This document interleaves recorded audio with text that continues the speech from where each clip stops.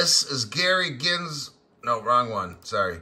This is Gary Gensler, SEC commissioner, about to get spanked.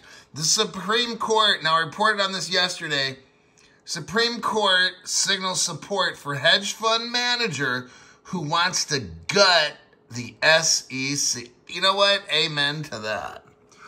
The Supreme Court on Wednesday, which is today, appeared right there, ready to go along with a hedge fund manager and just destroy the SEC. This guy said the SEC violated his constitutional rights. He is going to sue the SEC. Haven't I been saying that for, what, 3 years now? You can sue the SEC. They're violating your civil rights. This is Crypto Hulk. Live stream. We're going after this guy, 6:30 a.m. Pacific.